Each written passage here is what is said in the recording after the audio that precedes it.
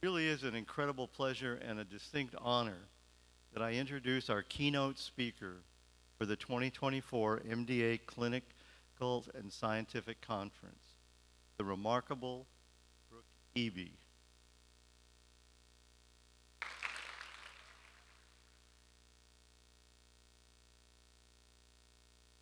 Brooke has emerged as a person of enormous influence in the ALS community since her diagnosis at age 33. To many outside our neuromuscular disease community, Brooke represents a daughter, a sister, a best friend, a colleague. She is a young, vital, intelligent, and energetic force, not someone many would consider likely to receive such a devastating diagnosis.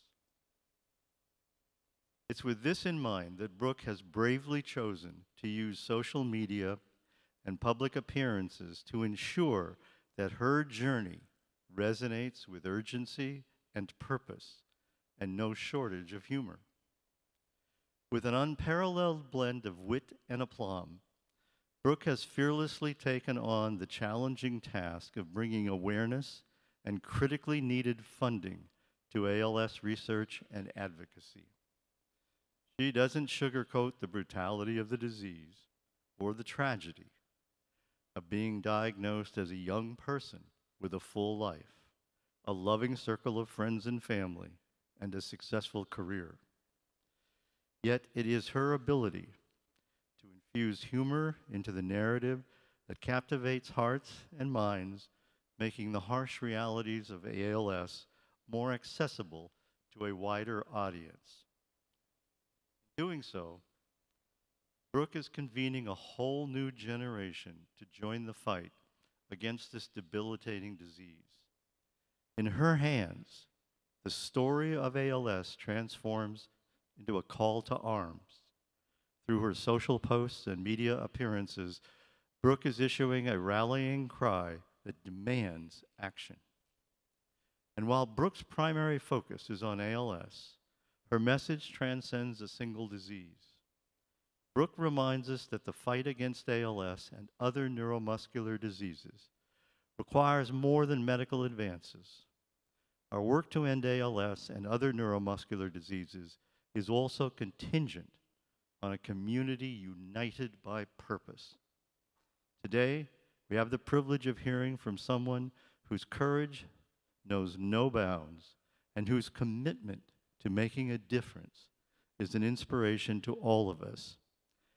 Please join me first in, we're going to play a video before I've asked Brooke to join us up on stage. So can we play the video first? Let's get ready while I tell you how I got a death sentence before my 30th birthday. At the ripe age of 29, I started noticing some really strange tightness in my calf, and I noticed that I was walking really, really slowly. I did not think much of it because I was 29, so I was like, oh, I must have just Pilated too close to the sun. But that calf tightness turned into a limp on my left side. I was living in New York City at the time. It is not a place to walk slowly, so people very quickly started pointing out that I had a limp. So I ran to my sister, who's a doctor, and she had me walk on my heels. As I was walking on my heels, my right foot was able to walk on the heel. My left foot would just slam down into the ground. And that was kind of the kickoff point for a 4-year run of trying to get a diagnosis. I went to every type of doctor you could imagine. I had every type of test you could imagine. I mean, at one point they brought up polio. That's how deep we were going. They brought up ALS about 2 years into that 4-year journey, but because it was only affecting one of my limbs at this point, my left foot, it wasn't enough for them to be able to give an ALS diagnosis or even be certain that it was ALS. Then 4 years into this journey, my right foot started acting up. So that was the point where I was able to get an official diagnosis of ALS, also known as Lou Gehrig's disease, also known as the disease that Stephen Hawking had before he became an island boy. So when you get diagnosed, they tell you you have 2 to 5 years to live, probably, and there's a couple medications that might slow things down, but they're not totally sure, and that there's no cure. and they tell you that you are going to go paralyzed, you're going to lose the ability to move, to talk, to swallow, to breathe, all of it. So that day sucked, and so did the following couple months. I pretty much crawled into bed and ate like a pack of M&Ms a day. And a couple months in, I had a friend's wedding where I was a bridesmaid. I show up to this wedding using a walker in a bridesmaid's dress that's like way too tight because of all the M&Ms. I basically turned to my friend and I was like, let's leave. And she was like, or we can make this really fun. And so like half hour later, we had the bride limboing under my walker and I was giving walker rides all over the dance floor. And that was the point where I was like, okay, we got to live life in dog years here. Like if I'm being told 2 to 5 years, we got to make every one of those years worth 7. It's kind of like, you know, when you like live in New York City, you never do any of the tourist attractions because you're like, oh, I'll always have time for that. Versus if you go to New York City for 1 week, you do everything because you're like, I don't know when I'm going to be back. I feel like that's my life. I'm not sure how much time I'm going to have, so I'm going to do it all and have so much fun and act like a tourist of my own life. I'm now 35, so I've had symptoms for 6 years, diagnosed for almost 2 years with my cute little death sentence. So feel free to ask me any questions below. Love ya.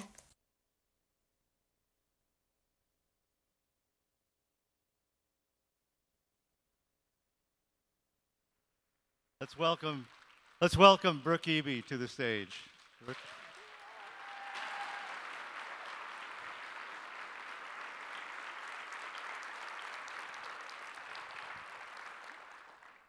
I'm glad you all didn't stand. I thought you were going to be showing off. So that is my cute little death sentence that's forced me to live life in dog years. I have to make 1 = 7. I move fast and I don't waste a minute. I live at the speed of ALS. Therefore, you need to operate at the speed of ALS because I do not have time. We do not have time. So I'm going to show you how you can move fast and not waste a minute on your way to finding a cure. But first, you might be thinking, hold on, is this that girl on Instagram who gagged on her ALS medication in front of millions on the internet? I hear the whispers. What could I possibly learn from a TikToker who once insinuated that a Kardashian getting ALS would save us all? And it's true. Your 2019 speaker was an MD at the FDA. Your 2022 speaker was a PhD at the MDA. And your 2023 speaker was an MD and a PhD at the FDA. So naturally, this girl is the obvious next choice in line. By the way, this is the first time I ever tried Relyvrio, the newest approved ALS medication. I know the Amylyx team is here, so please see me after the show. I'm going to make you take a shot of your own medication. It's true, I don't have research experience or medical background, but I am your ultimate stakeholder. I am the person living with the disease that you're trying to end. And according to my friends who still don't really know what I do for a living, I am a businesswoman. So listen up today because I do not have time, and my life is in your hands. I'm going to give you a tool today to help you move at the speed of ALS. Now, I'm sure you all went into medicine and thought you'd live life getting to avoid corporate jargon. But to be fair, I thought that going into tech, I'd never have to learn about EMGs or p-values or all these medical things that gross me out. So here I am, fair is fair. So welcome to today's lesson. Please take out your notebooks. When I first started at Salesforce 8 years ago, I knew we were the fastest growing software company in the world, but I had no idea how. How does a company with 80,000 employees with extremely difficult goals continue to grow? How do we continue to move fast and not waste a minute? Our answer is a V2 mom. Has anyone in this room heard that term? You can raise your hand, you can beep your horn, you can shout, do whatever you need to do. I had a feeling it would be a very quiet room. Okay, write down the following letters just like they are on the screen. V, V, M, O, M. This is a methodology that we use at Salesforce that is the foundation and the fuel for Salesforce's growth. It's the way we can operate with speed, and the way you can operate at the speed of ALS. V2 MOM stands for Vision, Values, Methods, Obstacles, and Measures. It's a way for any organization to stay aligned. So for Salesforce, at the beginning of the year, our CEO writes his V2 MOM, then the top line managers write theirs, and then it waterfalls all the way down to individual contributors so that every single person is aligned to the goals. It's kind of like picturing rowers in a crew. We all are responsible for different oar, but we're charging towards the same finish line. And every time we, or you, do a V2 MOM, you create opportunity. Opportunity to move faster, to excite us about your research, and maybe even accelerate funding. As a fundraiser and advocate myself, I can tell you that a V2 MOM moves dollars. I don't care if you're a researcher in a huge organization or a 3-person startup, or maybe you're just some individual genius working on a cure to my cute little death sentence. The V2 MOM exercise is one worth doing if you want to go faster. So let's get into it. For most of you in this room, your goals are going to change the world. You all save lives and you innovate. Your work is more important than anything in this world, especially in my world.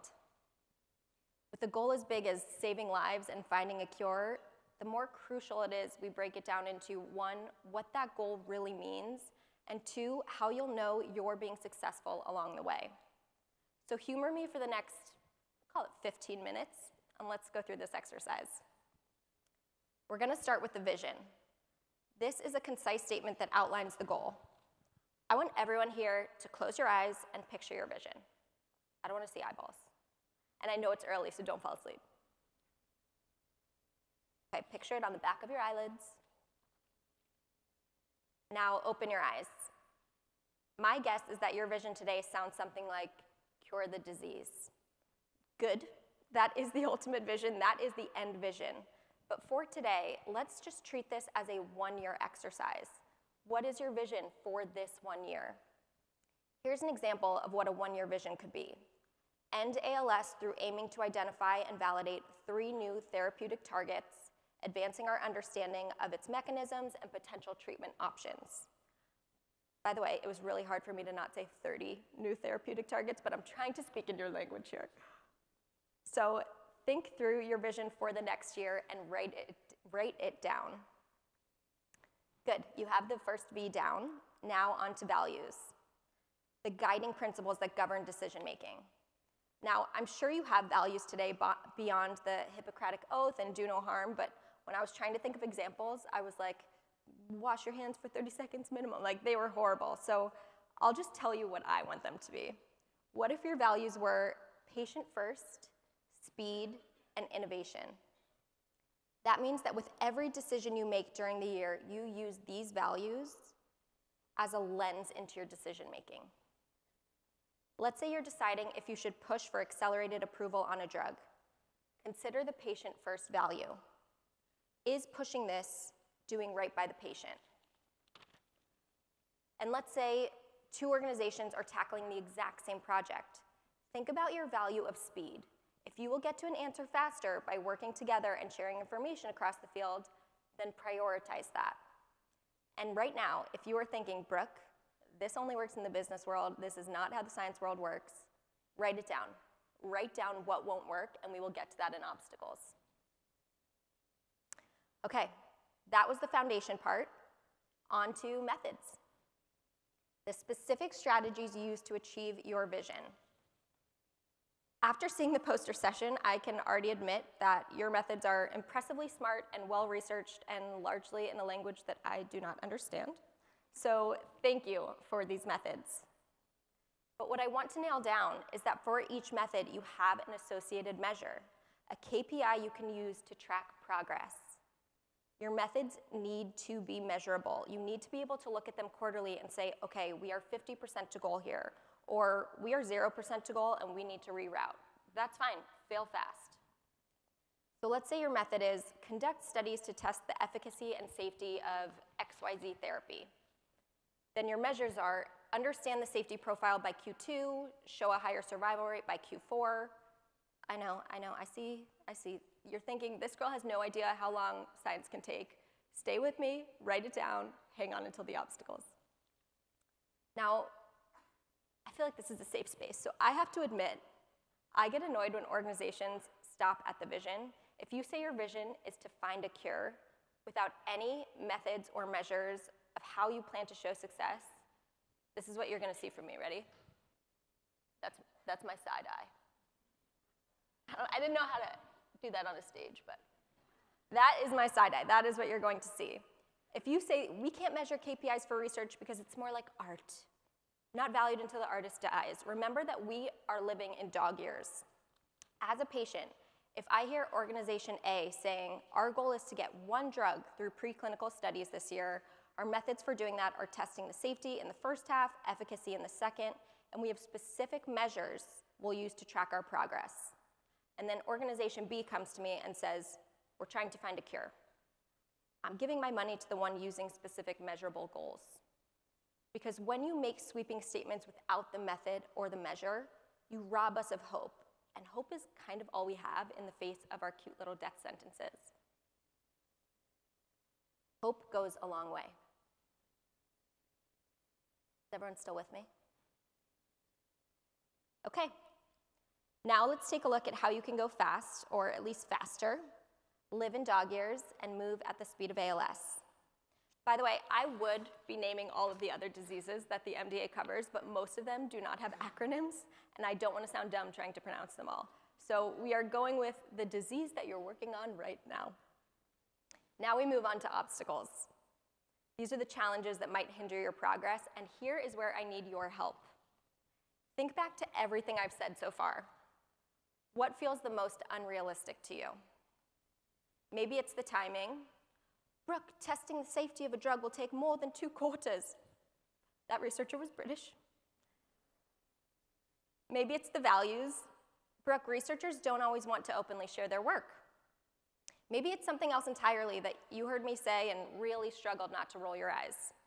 But think about what it is and write it down as an obstacle.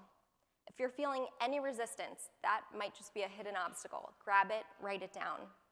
Then we're going to break that obstacle down. Let's say it's timing. Testing the safety of a drug takes time. What would help you speed it up? Drill down into your obstacles. In a dream state, the only obstacle for you all would be ALS is a freaking hard problem to solve. But we know there are more obstacles that you all face. Research needs more funding in order to move faster. Research needs more people, which requires funding. Research needs more zebrafish to test on, which requires funding. Write it down. And just so you know, writing it down is not just for you. The obstacles are meant to be shared. This is the way I make choices about what to do with my time and resources. I raise money for ALS. For your research, I am your investor. When organizations come to me and ask me to fundraise for them using my platform, they never come to me with anything like a V2 mom. They come to me with these big pie-in-the-sky statements like, we are so close, Brooke, we are so close. So close to what exactly? I can't help you if I don't know why this or that obstacle exists because I don't know the methods or measures you're working on. People do not give money based on trust. They go on concrete components. So I have to run. I have more oversharing to do on the internet, but I want to leave you with this. Make your V2 mom. Do it today, even as a thought experiment. You might just put yourself in high gear. And have it on the tip of your tongue. So on the tip of your tongue that if you get stuck in an elevator with me or anyone, you can rattle off your vision, your methods, your measures, all while knowing the obstacles and the values in the back of your head. This is actually a process that I do myself. When someone stops me and says, what's your approach to ALS? I have a clear vision statement of giving a face to ALS in order to drive eyes and money towards solving the problem. My values are authenticity, advocacy, and doing things differently. Also making people laugh, but I felt weird writing "I'm hilarious" on a slide. My methods are driving awareness through social media, which I have measures for, video analytics, follower counts, fundraising campaign success, and utilizing my Salesforce network to improve the state of ALS research and patient care, which I have an entirely separate V2 mom for. And I'm guessing you all could guess my obstacle. My body is trying to kill me. So will I accomplish this, or will the speed of ALS catch up to me before I can accomplish all my goals? So make your V2 mom, make it known, make it public. As I was planning for this keynote, it did cross my mind that every single person in this room might have already had a V2 mom, but how the hell would I know? I internet stalked a number of the organizations in this room, and all of your websites have your mission statement, but it stops there. Do not let it stop there. If your stakeholders, your patients, your investment sources don't know the goals and the measurable plans to get to those goals, then you are missing an opportunity. And we don't have that kind of time. So thank you to the Muscular Dystrophy Association for taking a risk of letting some girl without a bunch of titles after her name speak today. Clearly, one of your values is patient first. And to you, thank you all for listening. I want to leave you with one thing, just in case you're a visual learner, an example of what living life in dog years and moving at the speed of ALS looks like. Where's my buddy? Hey! Think of it. Development, trial, research, keep going. Each sneeze is a different step. Wait, there's round two. There's a round two. Fail, restart, research, development. Hey, buddy. Hey, buddy. Hey. Good boy. You think it stopped, right? So thank you all. Now,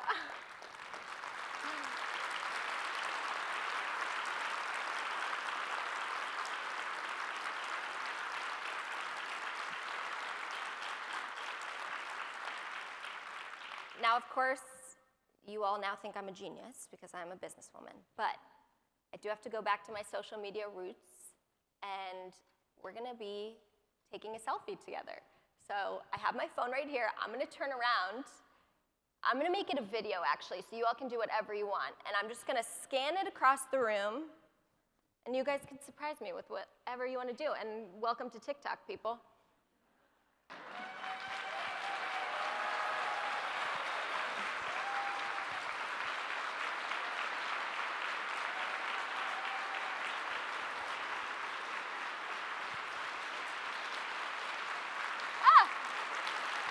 What a surprise.